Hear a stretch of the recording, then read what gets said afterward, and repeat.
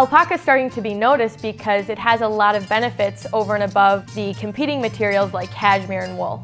Hi, I'm Kate Robertson, founder of MyU.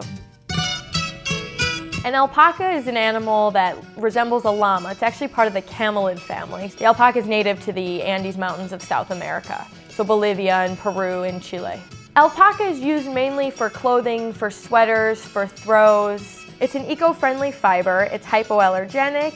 Alpaca fiber is known for its thermal and its insulating properties. So it's not very heavy, but at the same time, it's going to keep you really warm.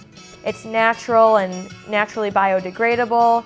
Alpaca is also shrink resistant, wrinkle resistant, and odor resistant. When you feel it, you're gonna see how soft it is. It has a natural luster and a natural sheen, which makes it really beautiful. The alpaca fiber is wear resistant, which means it's not gonna pill and it's gonna last you a lifetime.